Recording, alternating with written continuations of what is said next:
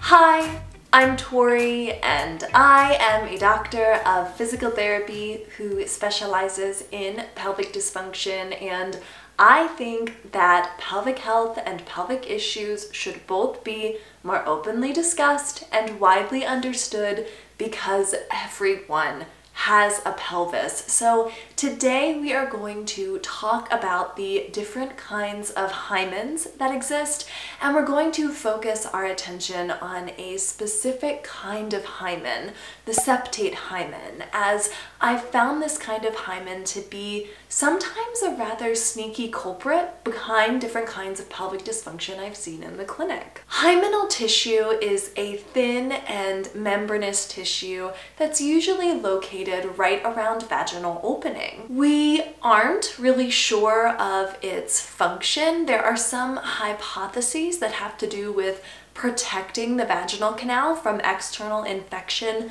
during embryological development, but again, we aren't certain.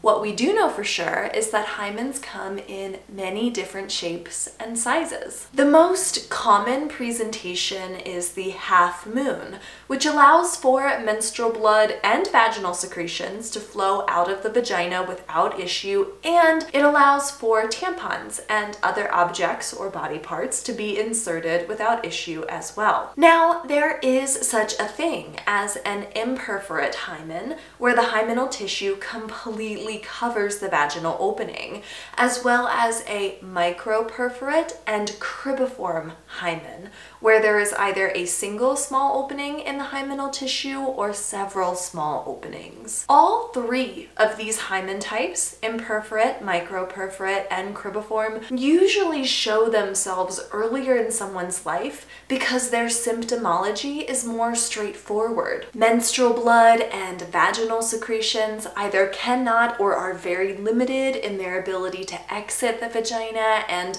tampons and other things cannot be inserted into the vagina. And these symptoms usually lead to the proper discovery and diagnosis of these kinds of hymenal tissue relatively quickly. It's the final hymen type, the septate hymen, that I want to call to your attention. This occurs when the hymen has an extra vertical band of tissue that effectively creates two entrances to the vaginal canal, a right and left-sided entrance. In this case, the vaginal secretions and menstrual blood can exit the vagina just fine.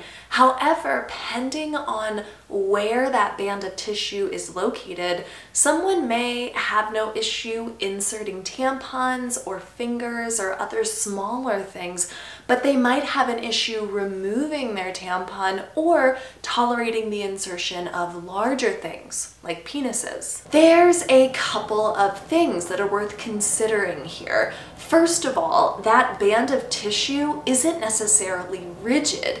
It can be flexible, it can move. Second, it doesn't have to be right in the center of the canal. It could favor one side, making one of the entrances larger than the other. Keeping those concepts in mind, it starts to make sense, for example, why someone might be able to insert a tampon without difficulty. They favor the larger entrance, and that band of tissue moves out of the way, so they're able to insert the tampon without pain or discomfort. But as the tampon expands with blood, when it comes time to remove the tampon, it's very difficult and potentially painful. The same could be said for someone's ability to tolerate fingering, but not penile penetration, and it could explain why someone might say that it feels like they're hitting a wall during penile penetration, but the proper diagnosis in this case actually wouldn't be